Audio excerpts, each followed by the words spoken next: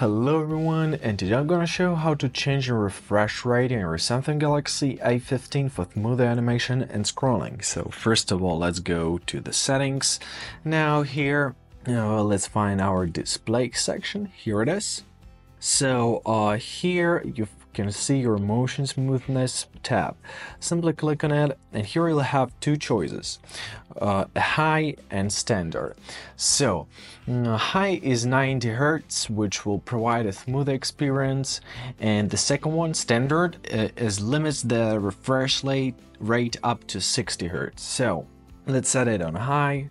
Just simply press apply, and now we can enjoy our smooth interface. You see how smooth that it works.